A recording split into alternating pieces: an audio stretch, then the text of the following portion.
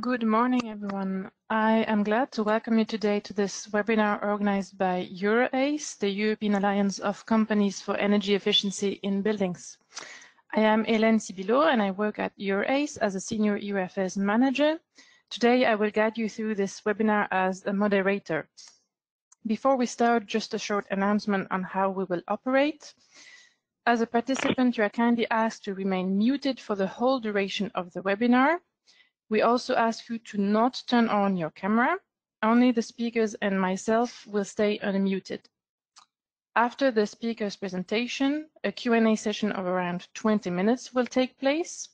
During this session, but also already during the speaker's presentations, you can type in your questions in the GoToMeeting chat box. Please address your question to everyone. I will pick up the questions in the Q&A session and read them out loud to the speakers. If time does not allow to cover all the questions, they will be forwarded to the speakers for a later response in writing. The PowerPoint presentations, the recording, and the questions will be shared with you in due course, and they will also be posted on our website. Now I pass the floor to Julie Krestrup, our president, for the formal introduction to this webinar. Good morning and welcome to the first webinar in the second series on the renovation wave. And just presenting me, my name is Julie Krestrup. I'm head of PA at Danfoss, but also the president of EuroACE. And we're delighted to have so many of you with us again today.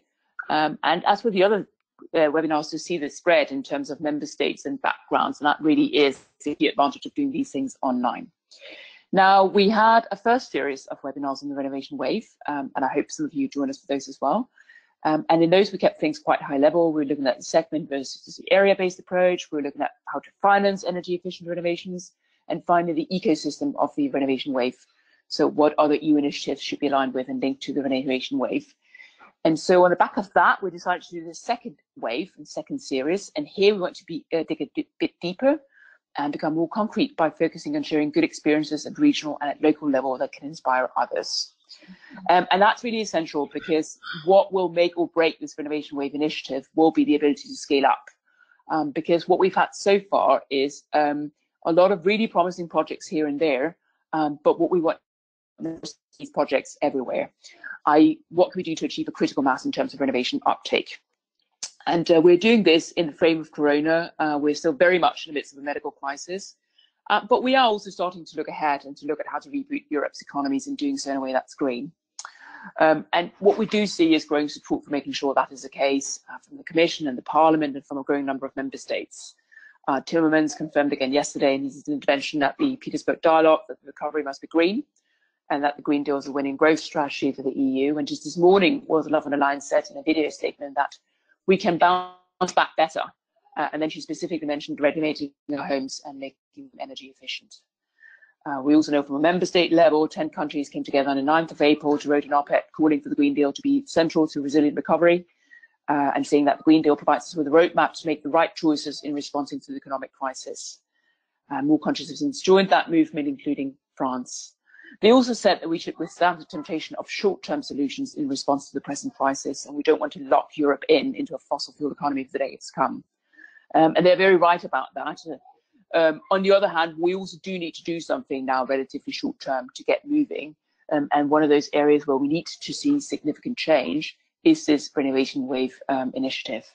And from my personal perspective, I do think that the Corona crisis is an opportunity for us to take an initiative and make sure it becomes much more than that. It becomes something really tangible that can create the jobs and the growth for Europe that we need, also in the short-term future. And that's also why I'm delighted today to have Hauts-de-France represented on the line to tell us very tangibly how they have used this area-based approach linked to technical assistance to ensure a big uptake in their area. This is the first of 3 webinars in this series. We'll have a second one on the 11th of May, working with energy cities. But for now, I'd like to hand back to Adrian, who will then take us through the opening remarks of the presentation. Thank you. Thank you, Julie, and good morning, everybody. I would also like to add my thanks to you for choosing EuroACE's webinar this morning. And I hope that you will learn in detail about some of the more important aspects of what can make a renovation wave a success. My presentation will be very short. I just wanted to let you know a little about ourselves and what we stand for, and then a few words on our ideas around area-based renovation waves. So we are a European association representing 12 companies, and these companies together produce a great deal of the materials, equipment, services and controls that go together to make highly energy efficient and highly energy performing buildings. Together across Europe, they employ more than 200,000 people at more than 900 production and office locations. We in EuroACE work on high-level EU policy. We do that because we firmly believe that improving the energy efficiency of buildings and reducing their energy demand is the most cost-effective way of creating employment and securing economic growth and recovery. It's the best way to provide Europeans with comfortable and healthy homes, something we think people are more aware of now than ever. And of course, because we're such high energy users in the building sector, we can, by reducing our demand, meet carbon reduction targets and achieve greater energy security. One of our key actions at EuroACE is the Renovate Europe campaign, which many of you will know about. It's an EU-wide political communications campaign that focuses exclusively on ambitious energy renovation of the building stock.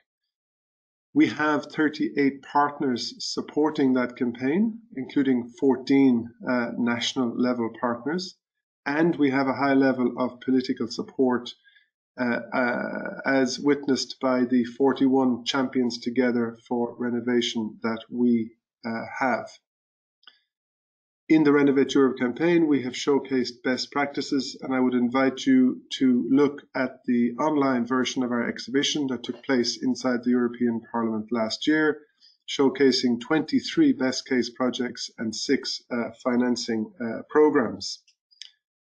But turning more to today's discussion, we have in a previous webinar spoken about the idea of an area-based approach and how that can be a very successful way of upscaling the renovation needed of our existing building stock. And area-based approaches have been successful in countries like France and Scotland. And today I will give you a short reminder of our own review, and then I will pass back to Helen, who will introduce our keynote speaker for this webinar. So from our point of view, what is an area-based approach? Well, in taking an area-based approach, we suggest that you need to define a group of buildings that are closely located to each other, based, we would suggest, on a ratio of worst performing buildings. You could choose some other criteria on a typology or on the age of the stock, but we would like to see the worst performing buildings treated first. Then you roll out a plan to renovate all the buildings in the defined area at the same time under the same program. And this can only really happen effectively when the right sets of enabling measures are available to the owners of the buildings and the occupiers of the buildings. And we will come in a moment to what I see as some of the key enabling measures. What are the advantages of an area-based approach? Well, you can quickly achieve economies of scale. We see that you can improve all parts of an area, giving a boost to the community and the social well-being within the area as well, therefore avoiding feelings of discrimination. You can consolidate the community spirit, and you manifest urban regeneration and just transition in one single action or program. Now, we don't pretend that such a program or an area-based approach can be put in overnight. And indeed, such programs probably have to be multi-annual programs. But we have seen whole areas being fully renovated across a space of 2 to 5 years. And that's not such a long time frame when we're planning for 2050. So what enabling measures am I referring to? The existence of coherent long-term renovation strategies that are coordinated from national through regional to local level is one enabling measure that's important. So you have a target to which you can direct your efforts. There should be, we believe, targets for the energy demand reduction for each area or building typology. So a target for the group of buildings you've identified. But that shouldn't take away from the need for each and every building to achieve its potential. And for that, we believe having some binding minimum energy performance standards to be achieved in the area-based program is crucially important. Having independent technical assistance at all stages to help guide building owners and occupiers through the process and to be with them through the changes that will occur in their neighbourhood or their area is important. And finally, a key element is financial instruments that are tailored to each consumer segment. So we have noted that area-based approaches shows that success is just around the corner and that trust is built close to home. So in Europe, as many cities and regions have regulatory powers, this is a promising area to explore more fully. And now we're going to hear from the experience of area-based approaches from France. To introduce our keynote speaker, I pass back to Helen Sibilo for that introduction. Helen. Thank you, Adrian, for the overarching presentation. Now we're moving on to the main presentation of today's webinar, and our speaker is Élodie Denisard from the French region Hauts-de-France. Élodie will guide us through their experience in Hauts-de-France with renovation over the last few years, talking about aggregation of projects, financing, and rollout of advisory services. Élodie, the floor is yours, and you have about 20 minutes.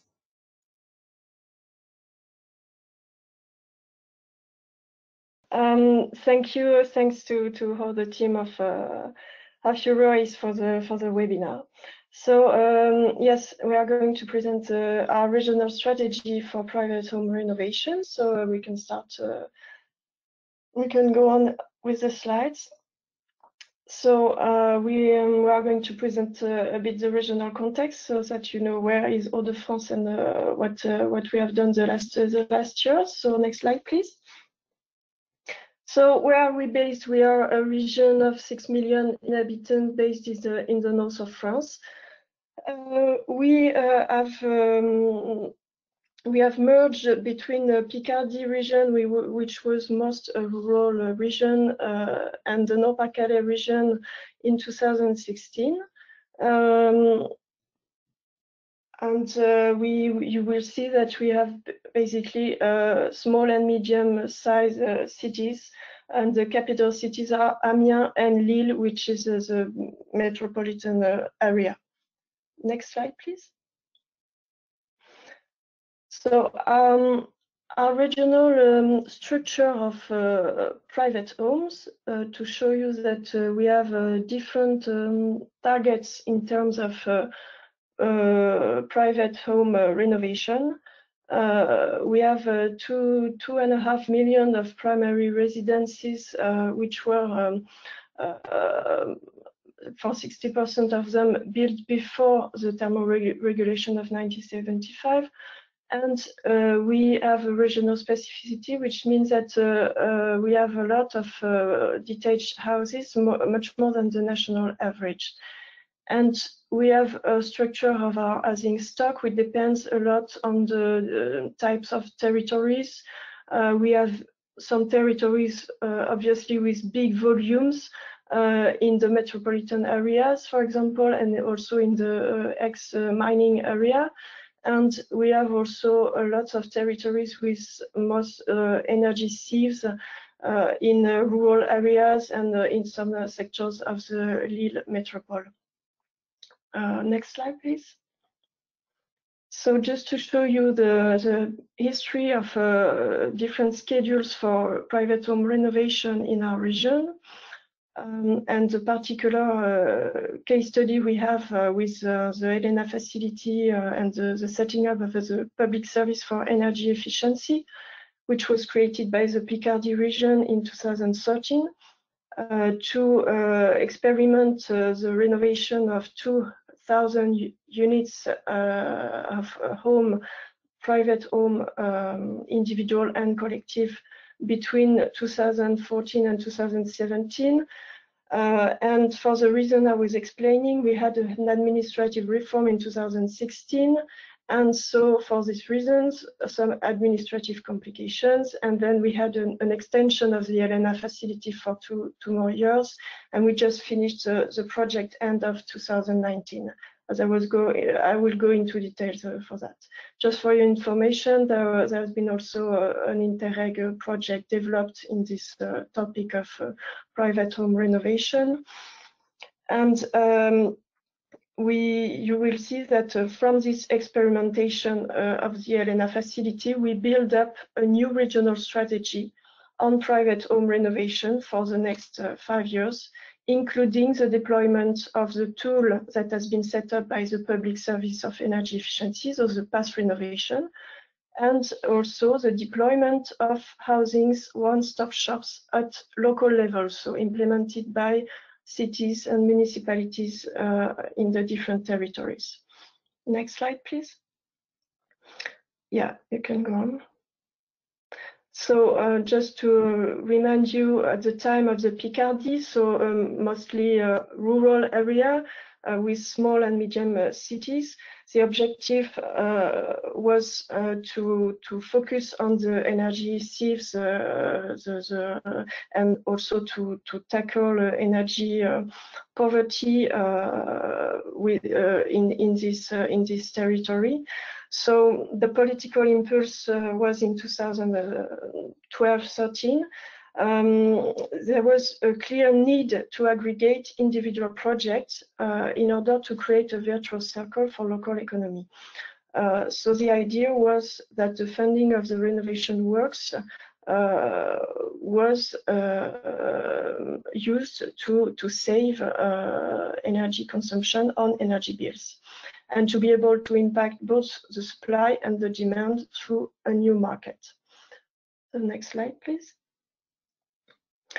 So you will see that, and like Adrian said, the question of trust is very important to get in touch with the households. So the idea is to have a tiers de confiance, so a partner who is available for private households all along. So to be able to define together a good works program, to be ambitious, also to offer them financial solutions, to select the enterprises and to be sure to have a good quality of the works, and also to monitor the works after they have been done.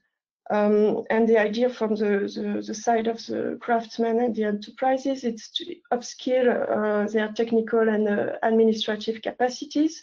For example, they are more able to group together, and it's also important to be able to ensure the security of payments. Next slide, please. So the scheme you have on the left is the ideal scheme, the original idea of the beginning. So you have an energy bill of 240 euros. And thanks to the deep renovation works, you are able to save 50% of this bill. And then with a neutral budget, you are able to repay the loan on a long duration loan, and then not to have a big impact on your budget. This is the ideal scheme. Obviously, in the reality, it's a bit different. In terms of energy efficiency, you will see on the slide after, but you will see that on the energy savings, it's more or less the case. It's about 45, 60, 50% of energy savings, but the monthly payments, 100% of the monthly payment is not covered by the energy savings. So the model has to be adapted for each household, and the financial model is still evolving. Next slide, please. So the idea of the service which is provided by the PAS Renovation, the Public Service for Energy Efficiency, is to have an accompaniment all along the process of renovation. So with the definition of a working program, so for energy saving at least of 35%.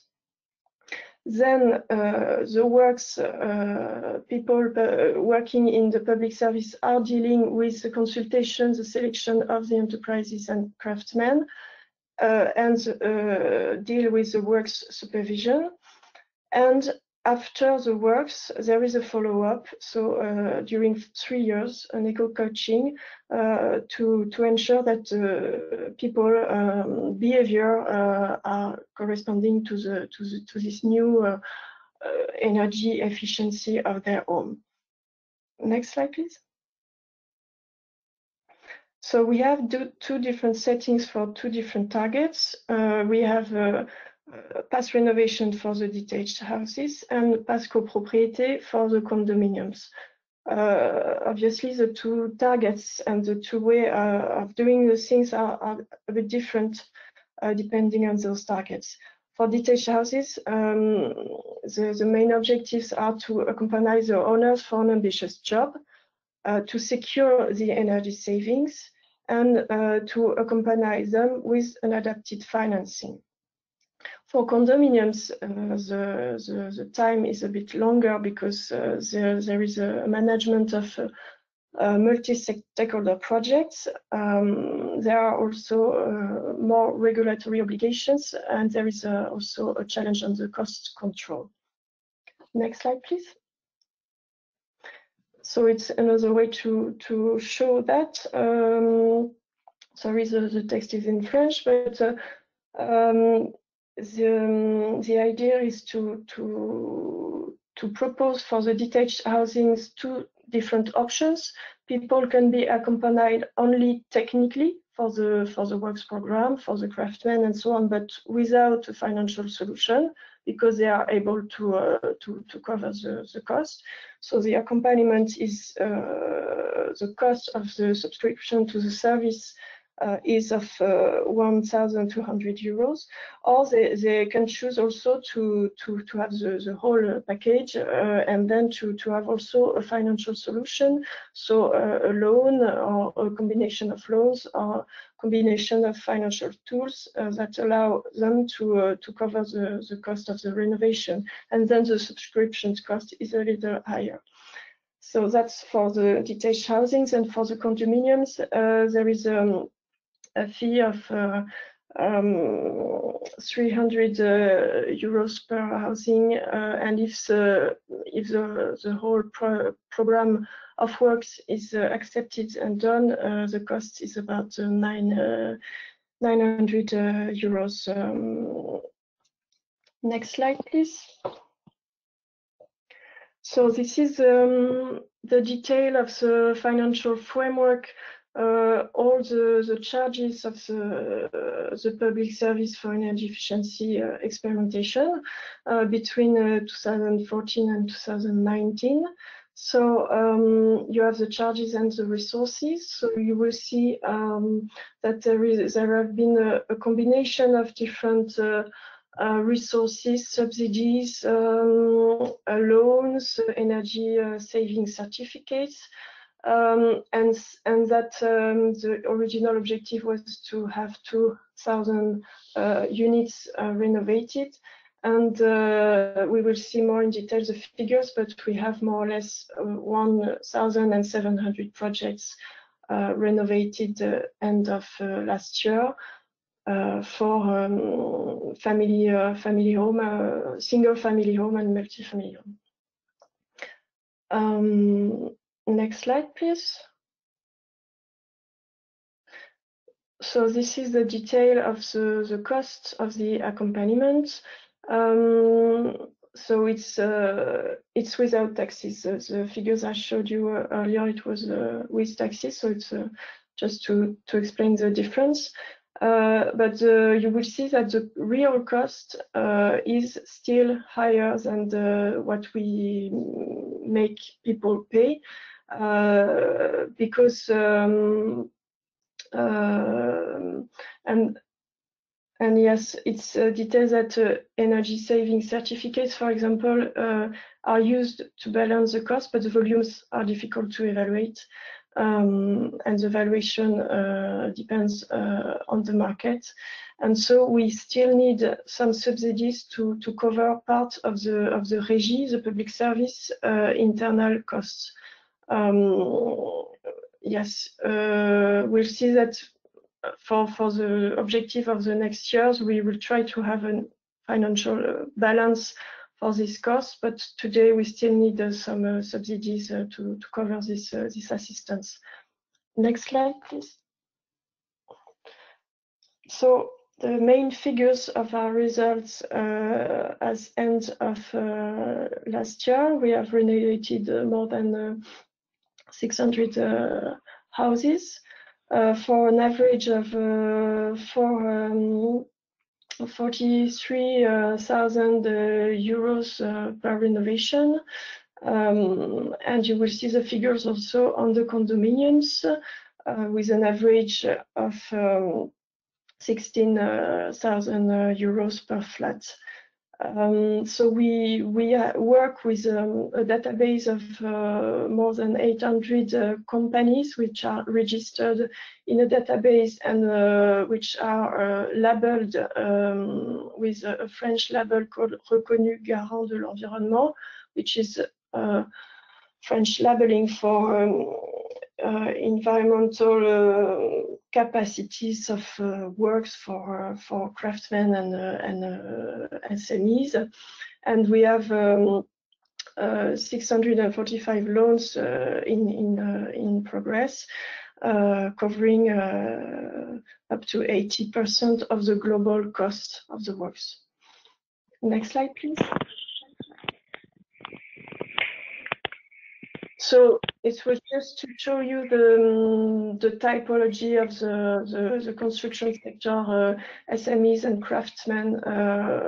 Obviously, it's mainly local and regional SMEs and very small enterprises. And they managed to group together in order to be able to answer to the call for tenders for these deep renovation works. Next slide, please.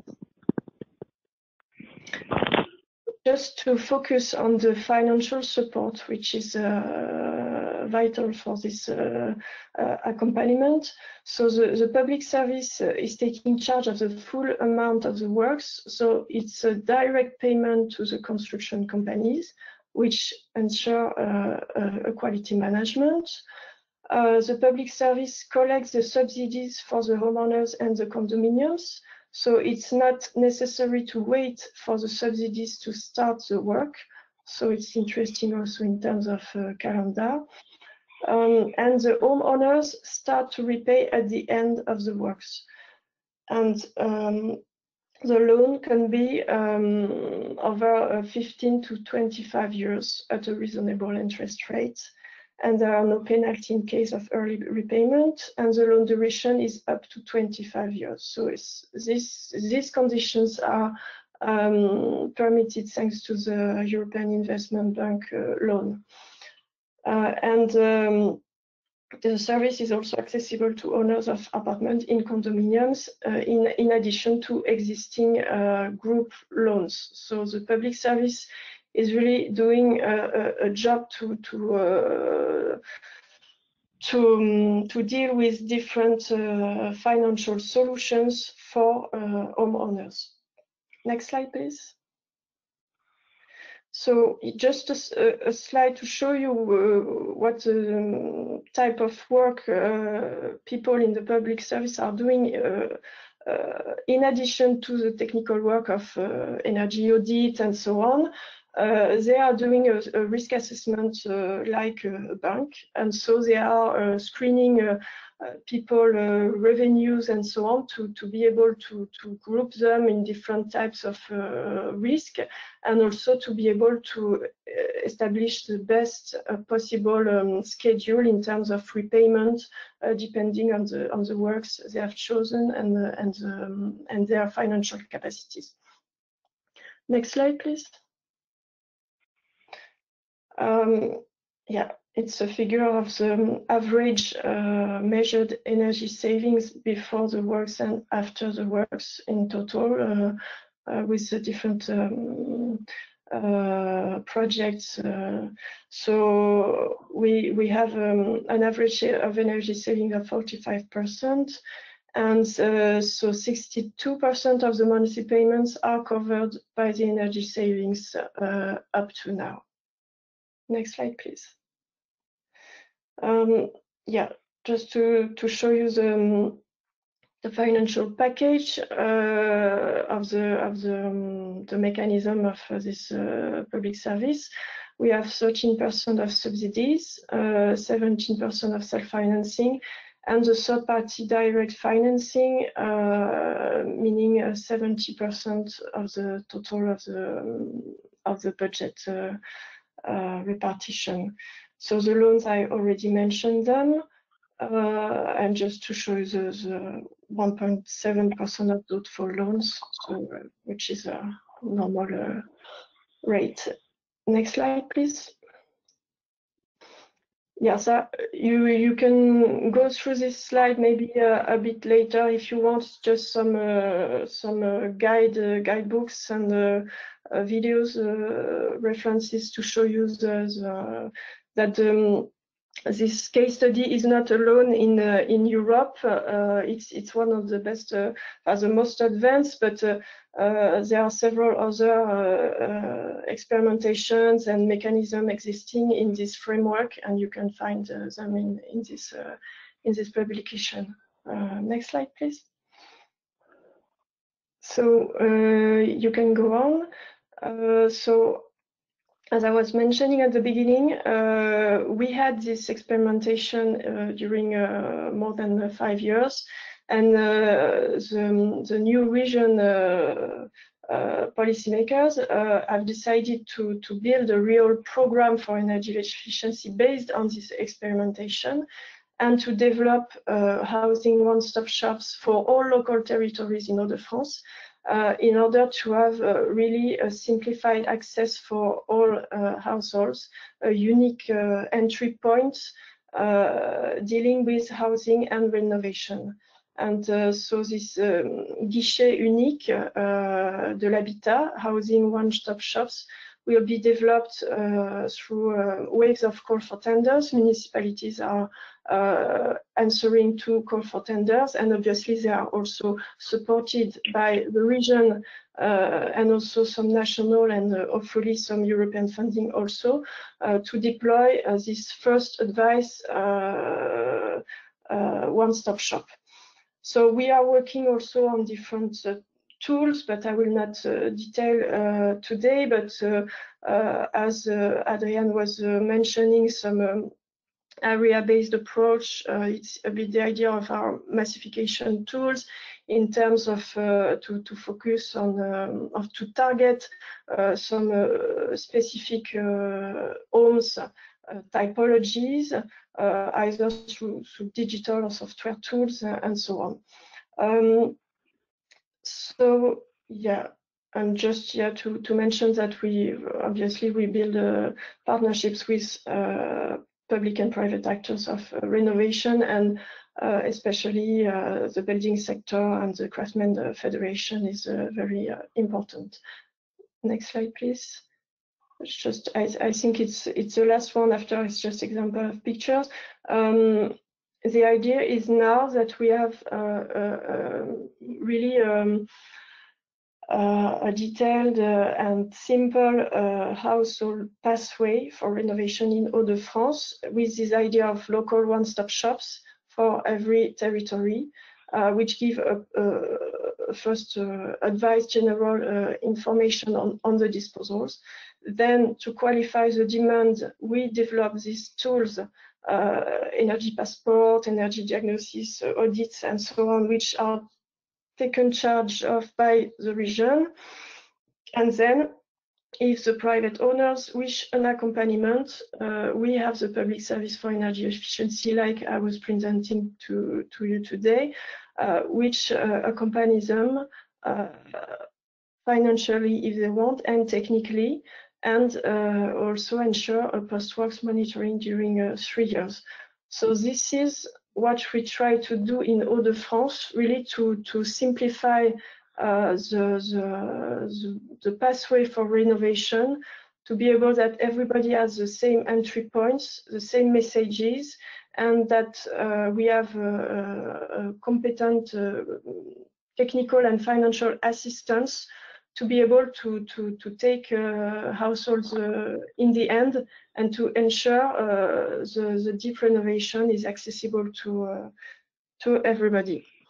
And just to finish, I didn't put that on the slides, so you have some pictures after, but it's not necessarily to show them now, but just to give you some figures. We have an objective in Hauts-de-France to renovate 63,000 housing per year with the label BBC, so the thermal regulation of 2012. And obviously these 63,000 housing units will not be accompanied, all of them, by the public service for energy efficiency, but it's part of the tools that people have to be able to renovate their homes. And yeah, I'm finished. So I thank you for your attention, and I hope to be able to your questions, and if not, to note them and to come back to my Thank you very much, Elodie, for this deep dive and this presentation of what you've been doing. Now we're turning towards the Q&A session, and we have a bit of minutes.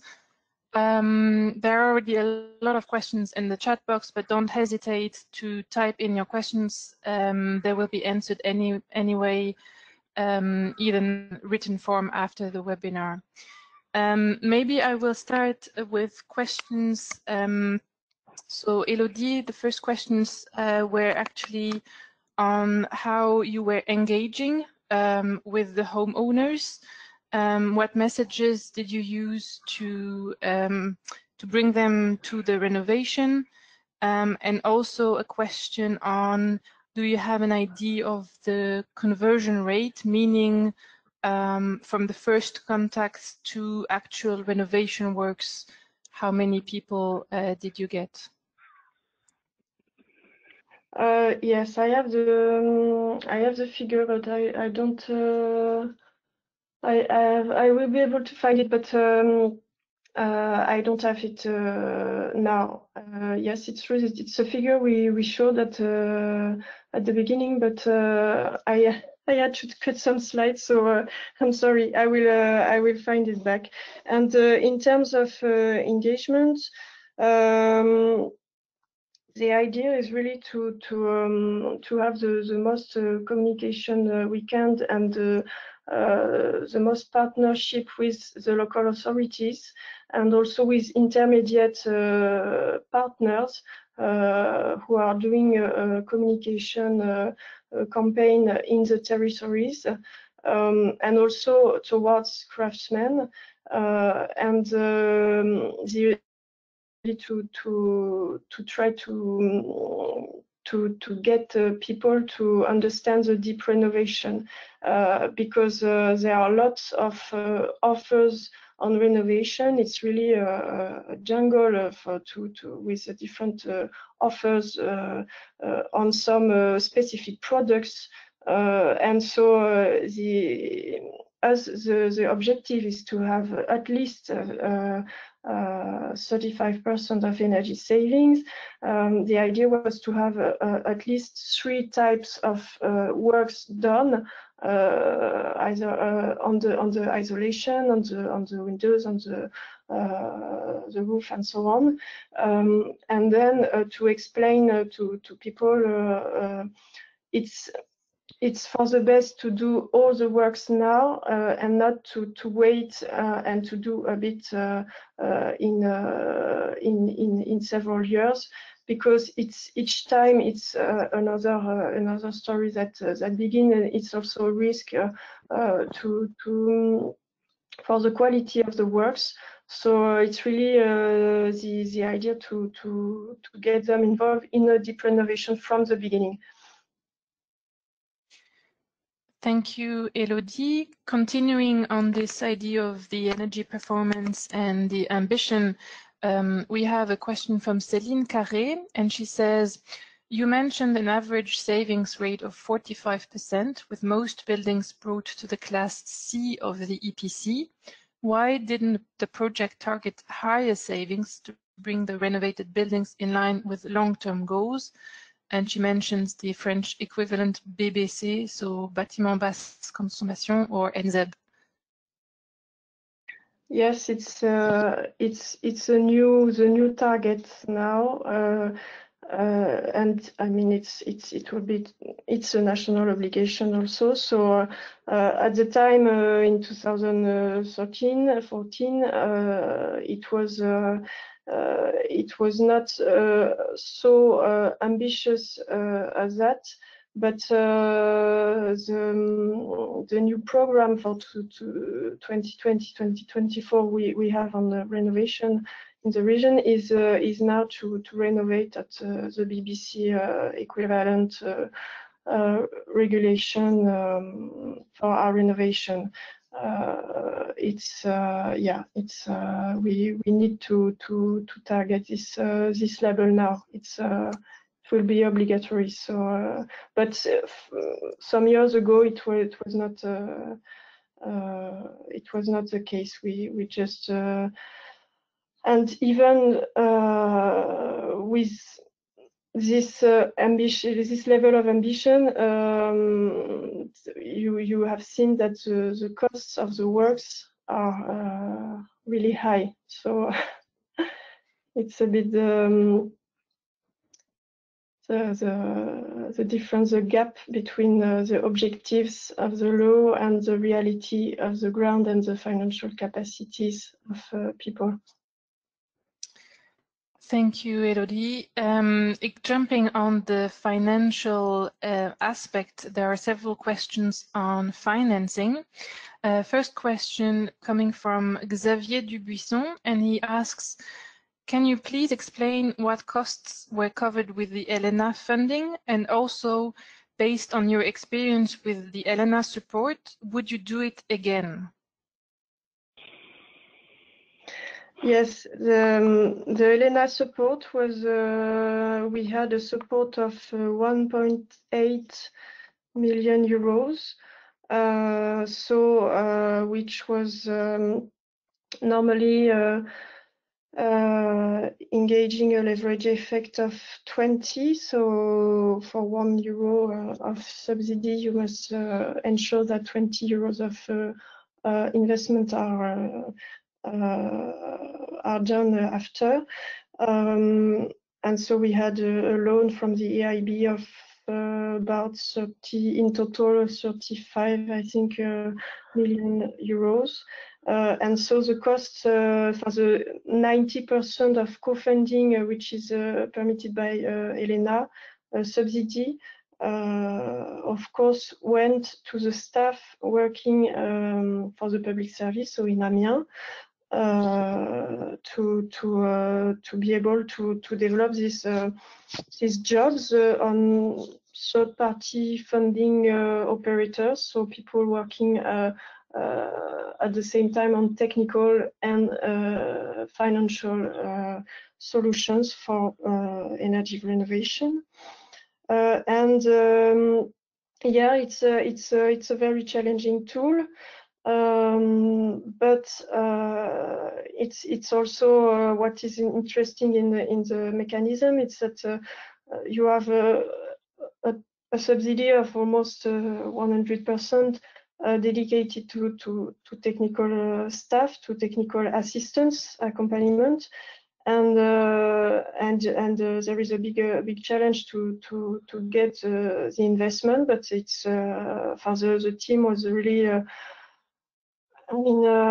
active, and yes, if they could have another Helena, I think they will be happy to deploy the same ambition. Yes, it's. I mean, from their point of view, it has been a pretty good tool. Yeah. Thank you, Elodie. Coming back now to the experience on the ground, there are questions related to the consumer experience. The first one is from Henrik, and he's asking, why is the eco-coaching covering 3 years? Why not 1 year or 5 years or 10 years? And then a second question that is from Mariangela Fabri, and she asked overall, what did you get as a feedback from homeowners? Are they satisfied with the service and the results in their homes? Yes, about the eco-coaching duration, honestly, I don't know. I should ask because it's a technical question, and yeah, I don't know the choice of the 3 years. I think it's between different solutions, but I can ask the details, no problem. And the feedback from homeowners, yeah, really, it's pretty a success. People are really happy of the results, and yeah, I've got some. We have done an activity report and some communication details about feedbacks, examples, and so on. So it was on the last slide, but as I had to shut a bit. But yes, it's that's why the region is believing in this tool and has extended it and really built a proper policy based on this experimentation and the feedbacks, because it's really a good tool and really an ecosystemic approach, which is the basic framework in order to be able to get in touch with people and to boost the deep renovation. Thank you for that. And then there are a few questions on who is responsible. Armstrong, he's asking, what is the makeup of the one-stop shop?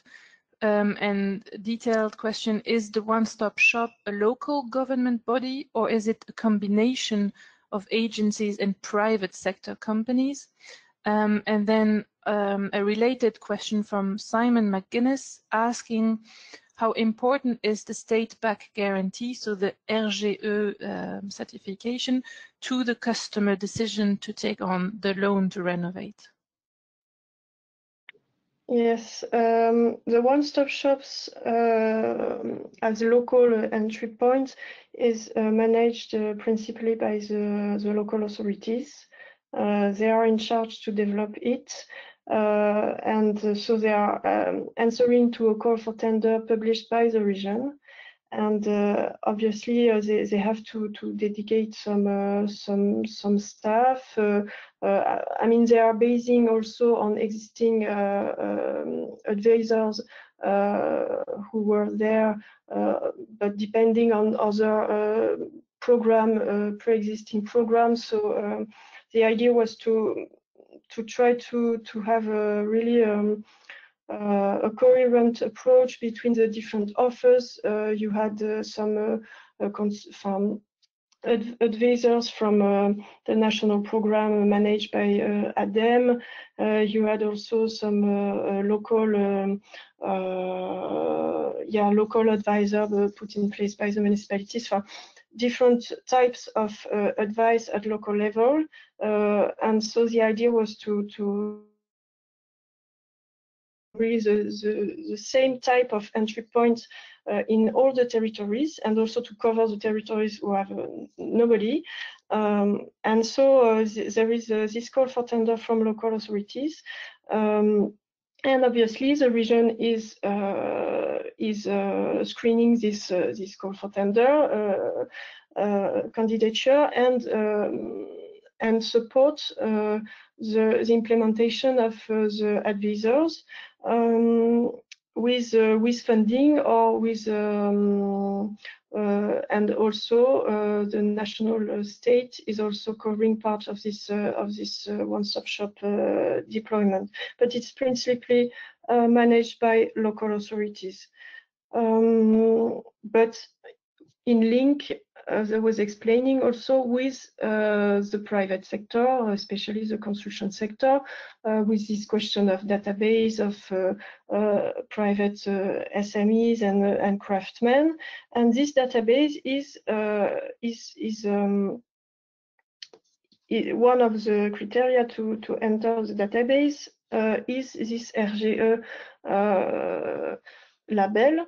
So if the enterprise is RGE labeled, they can enter in the database and they can be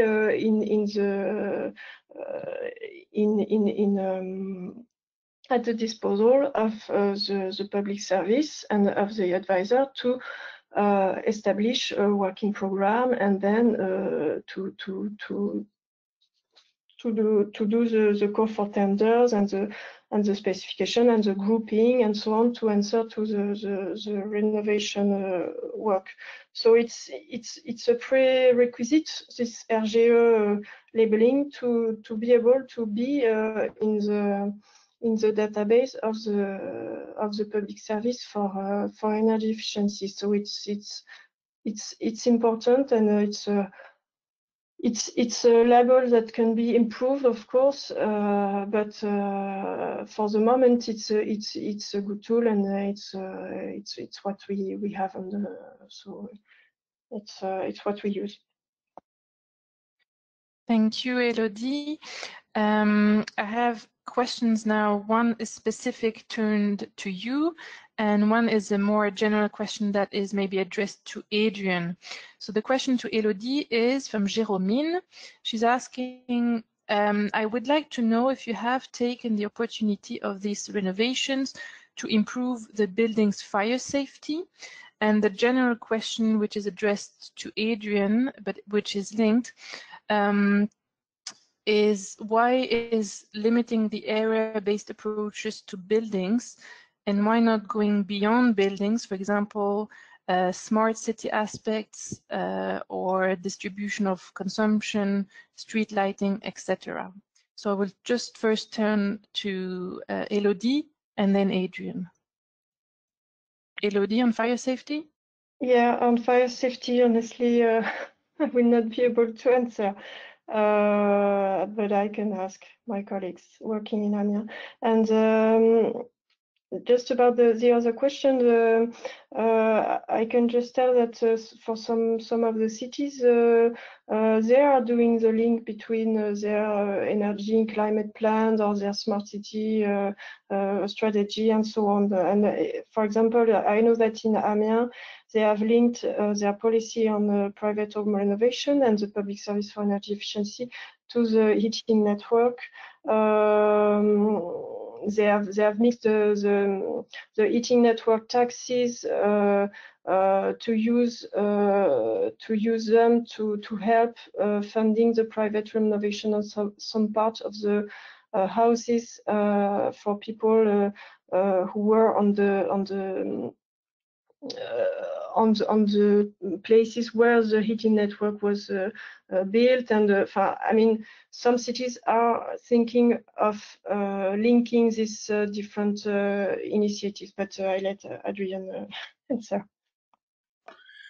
Yes, thank you, Elodie. And Dominic, thank you for the, the question from KFW. Indeed, there's a simple answer. I concentrate on buildings because I speak all the time about buildings. And but I'm very, very aware that when you have an area-based approach, you open the opportunity to really bring on board the whole environmental improvement of the area that you're dealing with. So including street lighting, including renewables at local level that's shared, not just on every building, including the other good aspects that you've mentioned in your question. And we at EuroACE, of course, would not stand against any of that, but would in fact hope that regions and cities would decide to marry all their programs together, from smart cities through energy renovation, through environmental improvements, in order to bring the whole area up to a very high standard of quality, thus creating, as I said, I think in my presentation, a greater sense of community, a greater sense of ownership of the renovated area. So not exclusive, it's just that I'm a spokesperson for buildings. Dominic, it's as simple as that. Back to you, Helen. Thank you, Adrian. I'm just now conscious of time, and I will use the moderator's privilege to ask the last question, and coming back to policy, because this is what we work on at EuroACE, and to ask Elodie the question about the renovation wave, which has been announced by the European Commission for September, and you coming from a region in France having experience on the ground, would you have any advice or expectations from the Commission for this renovation wave on how to actually accelerate implementation of projects? Yes, thank you. Yes, in terms of tools and political framework, for the moment, we are a bit not afraid, but we've seen that on the Green Deal legislative document. For the moment, the renovation wave is only mentioning a few of the targets, and the residential buildings are not properly mentioned, and so it's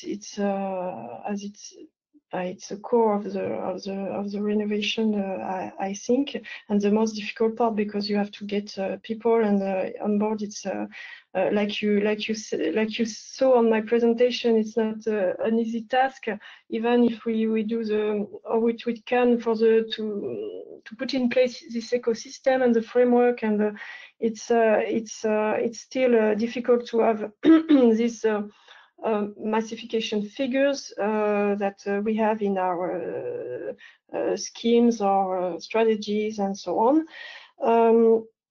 And in terms of tools, we mentioned Elena. There are also different tools like the PDAs and so on in the different programs of the European Commission. It's really useful, and we really hope that they will continue to be deployed. Also, thanks to the European Investment Bank.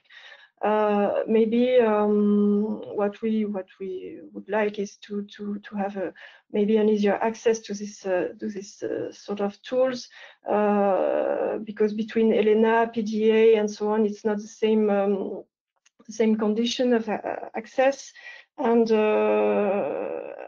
we saw that with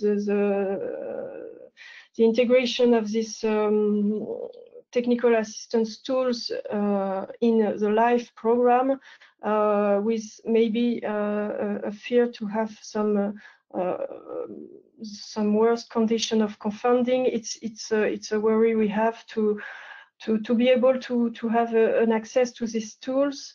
It's really important for us to have this mechanism of technical assistance, because I have just some figures in mind about social housing. I saw in some documents on my regions, and for example on social housing, there have been 100 million euros spent in terms of subsidies to renovate 5,000 units of housings for an energy gain of 37%. So 100 million euros. And as although we see with our regional aids and mechanisms, we have spent maybe 1 million or maybe 10 million in terms of the public service for energy efficiency, but to renovate 1,000, 2,000 housing units, I mean, it's not so costly. It's really the leverage factor which is important, and the technical and financial assistance that you provide to households to put in place all these tools, and which boosts the investment and leverage the private funding.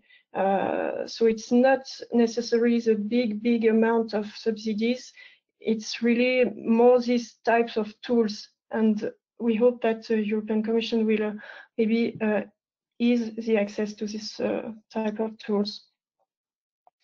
Thank you, Elodie, for this very clear last message. Now turning back to Julie Kastrup for the final words of conclusion. Yes, thank you, Hélène. We're on -2 minutes, so I'll keep it very short. Just thank you for being with us today. I think once again we had a really good presentation and a lot of questions from the listeners.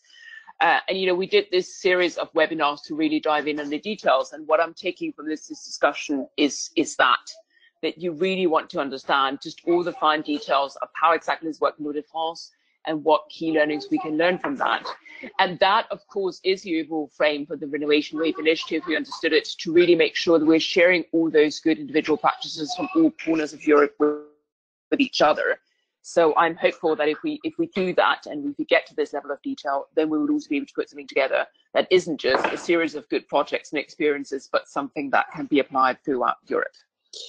I think one issue that cropped up again and again, and it's one thing we continue to struggle with, is this issue of actually connecting with the homeowners in the first instance to make them interested in doing renovations and to help them through sort of the maze of where to look for the right sort of help and the right sort of funding. That really remains the crux, because we can't hook in there with the homeowners, but also with the renters, then we won't get much further. And I think related to that, and I already flagged it at the beginning of my intervention, we will have a next webinar. It's going to be on the 11th of May with Energy Cities, and that one would focus on the one-stop shop. So this very sort of important upfront entry point of how do we actually connect owners, renters with the right sort of expertise so that they can take the next step and go ahead with the renovation. And with that, I'd like to thank you very much for being with us today. I apologize for the slight technical issues in the beginning. I hope they were solved for most of you. And we look forward to seeing you again for the next webinar. Thank you.